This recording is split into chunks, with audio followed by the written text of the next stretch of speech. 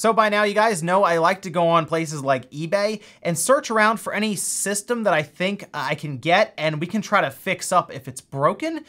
And I came across one. I thought it was kind of funny. I wasn't 100% sure if it really was broken, but I went ahead and picked it up and it wasn't a terrible price. It was a 64 console. It was like $25. I thought it'd make for a fun project to try to fix it.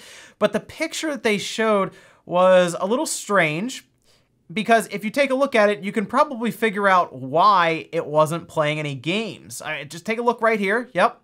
Now, why don't you think this Nintendo 64 is playing any games as they're showing there?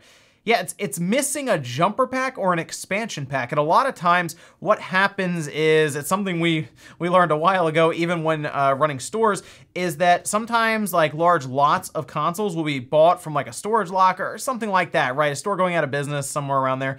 And a lot of times the 64s, for some reason, they don't have like a jumper pack or an expansion pack in it, and people just don't know. They don't know that it needs that to function. So here is the 64 that was in that listing, and you can see it here. It says, powers on, won't play games. And it did indeed come just like this, with no jumper pack or expansion and no cover here. Also looks like it's seen better days, right? I don't even know what this is, but it's certainly been kind of roughed up a bit all the way around. It does have this cover on the bottom though, which is good. But otherwise it looks like it's completely intact. Like the front still has all of the plastics here. Of course, the jewels there and all of that. So I don't know if that is the issue, but when I saw this, I just kind of laughed because it's something I've run into like a million times at this point. And I thought, hey, we'll pick it up, see if that is the issue on the 64 and take the lid off and open it up and clean it up really, really nicely. So this 64 is fortunate. I do have an extra expansion pack, so we'll get the nice extra bit of RAM there. So we'll pop this right in there. And I even have a little stock cover for it as well, just some extra pieces. So technically now it is complete. And I noticed the reset button and the power button are not sticky really either. I'll still clean them, but that's a plus as well, as usually this will be kind of like stuck down or something. For how beat up it is, I was a little surprised about that, but I got a power cord, I have some AV cables and a controller. Let's see if it works. So I grabbed Tony Hawk Pro Skater, the cool blue cartridge. Figure we'll test that out, see how it does. Pop that in there. I have it running through a USB to AV. This is, of course, we just put the expansion pack in. It says expansion pack found right there. That is good. Okay. Well, at least it's booting. Let's go into the game, make sure it runs, because sometimes you'll see a 64, it'll like freeze up, and that could be from like overheating, for example. So see if I can play it okay from the side here. Yeah, it looks like it's playing fine here. I'm about a minute into the run right now. It hasn't frozen or done anything crazy to me. It seems to be working well. It's kind of hard to see from here on this side, but it is at least running fine. So good news there. I guess it was just the expansion pack. You know, like I said, sometimes you just get lucky. It's eBay. You never know what you're gonna get half the time, but sometimes it would happen occasionally. You just get lucky with a system. I guess they just didn't know, or they didn't test it really with an expansion pack or a jumper pack, and they figured it was just broken. So, like I said, it would happen occasionally, and we would luck out with it. But I guess we can still open it up, clean it up, and it was just a pretty good purchase for a 64 on eBay, I guess. Well, I guess we can get rid of this little sticker for now. This can come off. I guess that's from the employee or whoever tested it. So there you go. But if we flip it over, of course, we have game bit screws down here. You see a game bit driver of some kind. I am also going to go ahead and just pop that expansion pack back out that I dropped in. And there's probably not gonna be a ton of cleaning really even necessary. Sure, we have the top cover.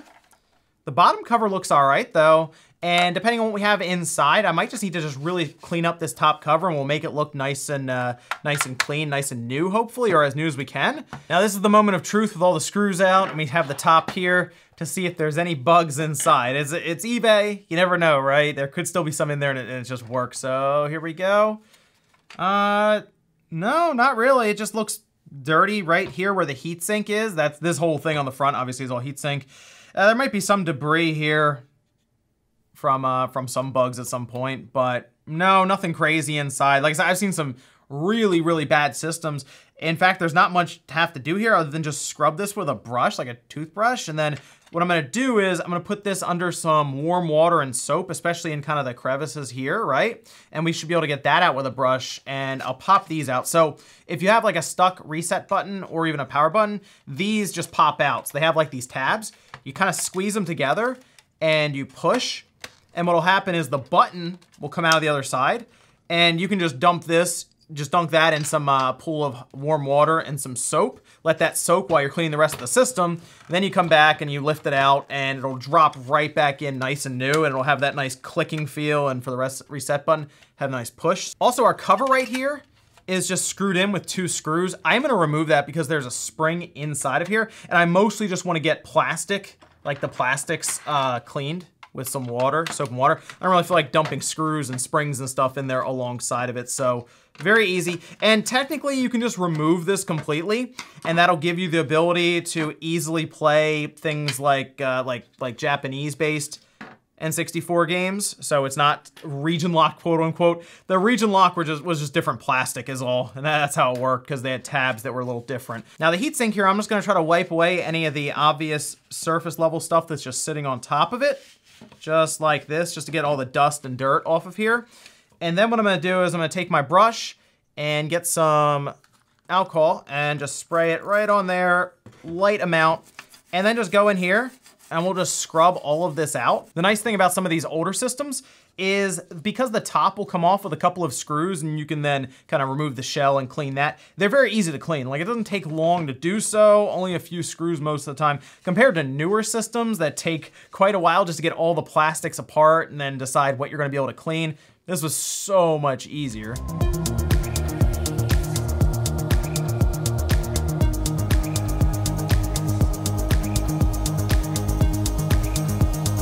So I got done scrubbing down the top shell, and I think it came out pretty good. It was just under the sink, finishing rinsing it off after I scrubbed it really well with that brush.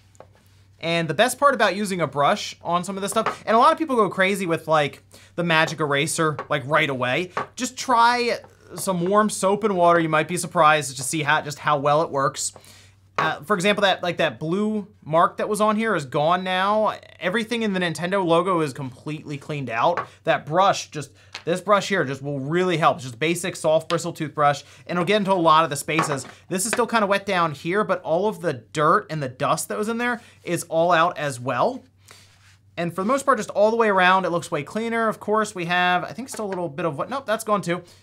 All of that, there was like that white mark there. It's still gonna take a minute to dry, but like right away, you can see just how different it looks just with some warm water and soap. So try that out on one of your systems if it looks kind of dirty. And then of course we have our power and reset button. What I did was, as I was cleaning this, I just let these soak in some soap and water, and we can just drop them right in. It's gonna be basically the same because they weren't too bad. But if there was like a lot of gunk in here, and trust me, these went through some hard times, right? It'll make them work so much better. They'll feel much more free and just overall cleaner. So good to get kind of all the gunk out that may have been in between these 2 crevices here. At that point, all we have to do is put the dust covers back into place, attach the piece that holds those on, and then just put the top cover back on the system, and we should have a really good looking Nintendo 64 system that I guess just need an expansion pack and a bit of a cleaning. Now I will say, most times on eBay, when you find a system that says not working, there's probably something really wrong with it. But I do keep seeing 64s pop up that just don't have expansion packs attached to them or jumper packs. So I don't know, maybe there's a bunch of these things getting listed where the people don't know that you need one. It's happened before, like I said, when we were shopping around for them, but most times it was in person, and they didn't know you're supposed to test with it and all this, and they just wanted to get rid of them. And it was just console only, so you still had to get a controller, the power cable, the AV cables, all that stuff together just to sell it. But I mean, we would get 64s for like $10 a piece console only. So we could still make something from it because we would sell games and stuff with them as well. But I guess keep an eye out for 64s that don't have a jumper pack or an expansion pack in it in the listing on eBay. You know what? I'm pretty happy though how this came out.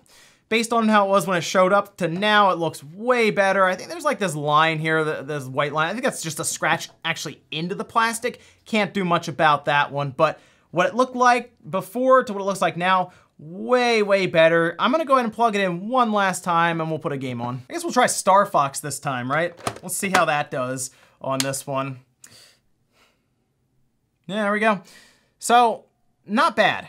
I would say, on occasion, you get lucky on eBay. It happens, right? Like they'll throw you a bone. You notice something in a listing and you're like, wait, I think it's just this little thing. And it was. It was an expansion pack or a jumper pack. Drop that in there. The person wasn't testing with it, I guess. And boom, a working Nintendo 64. Also, you get to clean it up and it looks way better afterwards and you have a working system. So, hey, I guess if you run across these on eBay, maybe that's the one to take a chance on. It's still eBay. You're rolling the dice because there could be other problems. One of the controller ports could not be working. It could be overheating, and then you might run into something like water damage. These are all things that are very possible that you can't necessarily tell in the listing photos. This just happened to be a good pickup on eBay for me. But let me know what you guys think about this one down below. Make sure you like the video on the way out if you enjoyed it, dislike it if not, and if you're new here, consider subscribing. I like to do a lot of these different tech wave videos on the weekends, generally on Sunday, and we'll look at retro systems and even newer ones. Thanks guys for watching, and I'll see you next time.